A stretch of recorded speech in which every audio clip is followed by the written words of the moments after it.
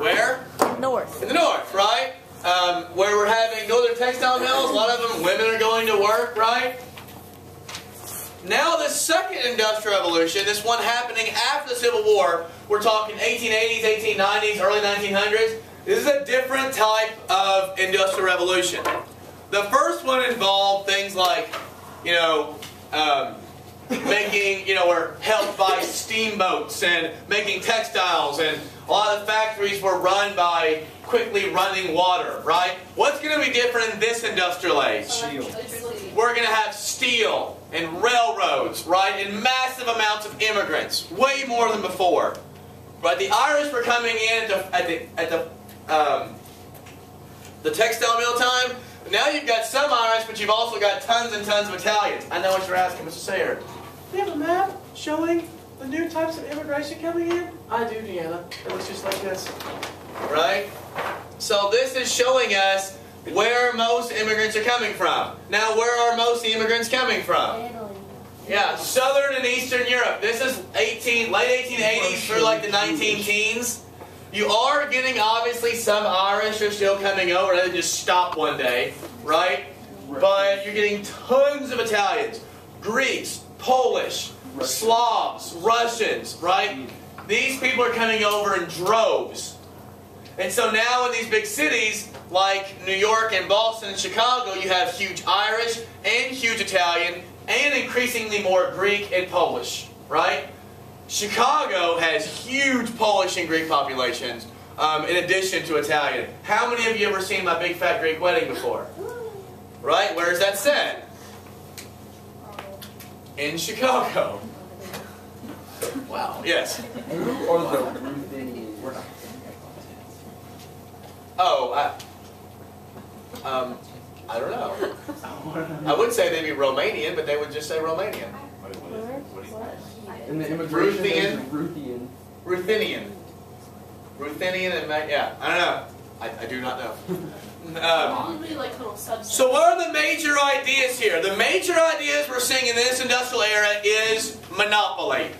This is an era of robber barons, in which you read about in Zen, and increasing amounts of monopolies. The power of very few over the giant hordes of poor. Another major idea is those same people fighting back, right? With the development of things like unions and strikes. Instead of lumber, we're going to increasingly start having steel.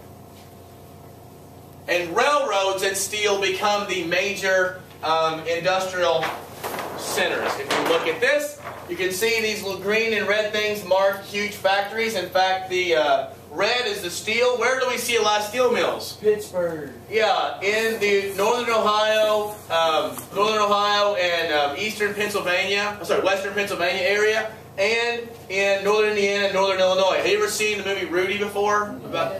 That was from northern Illinois, right? He worked in steel mills. Northern Indiana, this area right here was heavily Union, right? And it was very, very loyal Democratic. What's happening in this area in terms of population now, though? It's decreasing, right? And the unions are becoming less and less powerful. These was, for a while, one of the best places in America to live. People could get out of high school, have a pretty good living, very middle class, very nice place to live. In fact, Flint, Michigan, which is today considered maybe the worst place in America, literally like the worst place in America, ridiculous poverty rates, like 20, 30, or like 40, 50, 60% poverty, was voted best place in America to live in 1955. Do you guys know who Michael Moore is?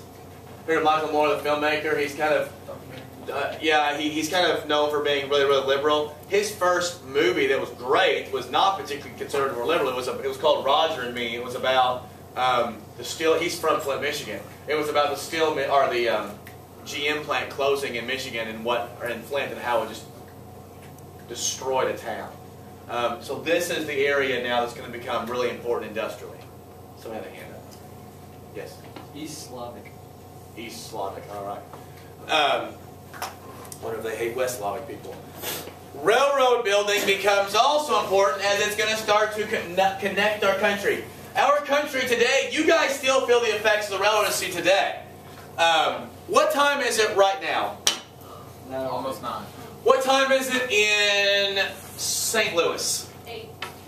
8:03. What time is it in Denver? 7. What time is it in LA? 6. Why do we have time zones? Those are British.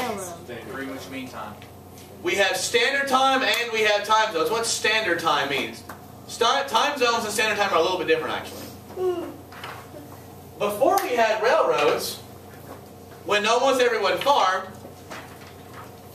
people in Lawrenceburg might think, oh, it's about 9 o'clock. And people in Versailles might say it's about 9 o'clock. People in Stringtown might say it's like 9:15. Well, what's the difference, right? Sun comes up, you get up to work. Sun goes down, you stop working. Right? Does it make sense? But then once you had trains, you have to get on the train at a certain time. It was going to pick you up and take you somewhere. Now we had to start having where everyone in a time zone has to have the same time. Does this make sense? And then also the fact that you can now travel on something that can actually race across land, they start having time zones. Does this also make sense? Today, it's not crazy for you. Like when I lived in London, it was on the edge of a time zone, right? London's right on the edge of that time zone. So when I would go to Paris, I'd take the plane to go to Paris, and I would land 20 minutes before I took off. Same thing when I went to Amsterdam. You'd make up some time. When I played tennis in Indiana, we did not switch times, and Southern Indiana did switch, and so they got out an hour before we did because they were an hour ahead of us. So when we would get out of school, those teams would already be on our tennis courts warming up before we got out of school. They would already get there before us. We got out of school, yeah, because time zones were crazy. I hate when we spring forward and when we fall back. I like it when we... Why? Why do we have to? Daylight savings. Because of I understand it's called daylight savings, but why do we have to do it? It saves energy. What? Science says so. Science says so? If we didn't, then like There's an explanation. it'd be like 3 p.m. It'd be like really dark. Also, it saves like a bunch of electricity. It only saves energy because we as people we look at 8 o'clock and say this is when things should happen. Why don't we just go when it's dark? All right, it's getting darker now. We'll start things here.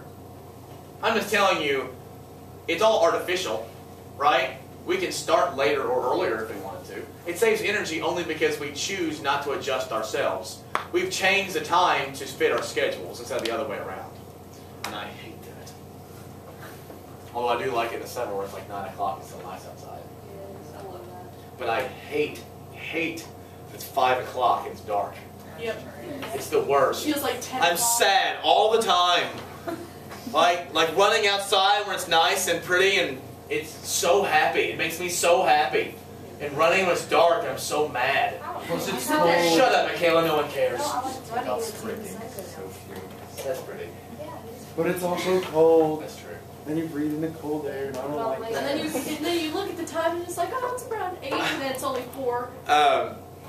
All right, the Transcontinental Railroad. Does it say anything about that? Yes, I do. This is the time we start having maps in class.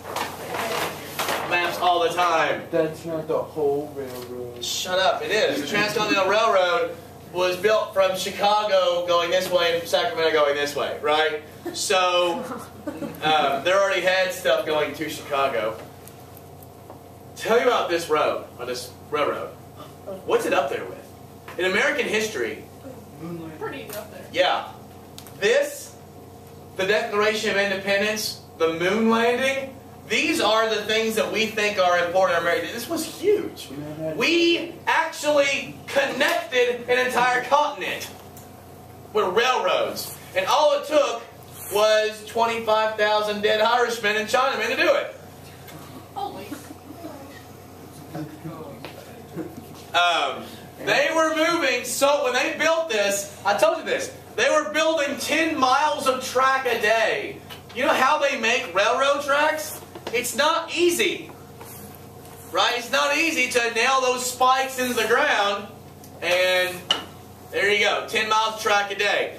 Many Chinese were coming from from Asia settling in California, and the Irish were used coming this way, right?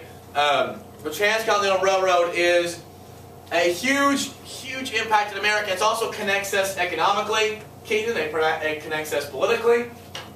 It's really, really important, isn't it, Keaton? Yeah. Okay, let's talk about railroad mechanization. How did railroads used to stop? Does anyone know? They just crash. Like old barn used to run into things. They just stopped shoveling coal. Or is it where it had that thing? Today, when they, well, later, and then today when they stop, they use air brakes. What did they use before? They just crash in Steam reverse. Do what? Well, they had to stop. They just ran into it, though. They put people into the tracks. It was steel on steel. Steel wheels hitting this steel. It got really dangerous, right? Also, for a while, before they used the Bessemer process, what's the Bessemer process? Anyone know? It's where you take iron and you make it into steel, right? Iron's not as strong as steel. A lot of these tracks were built with iron originally, and they couldn't. Thank you.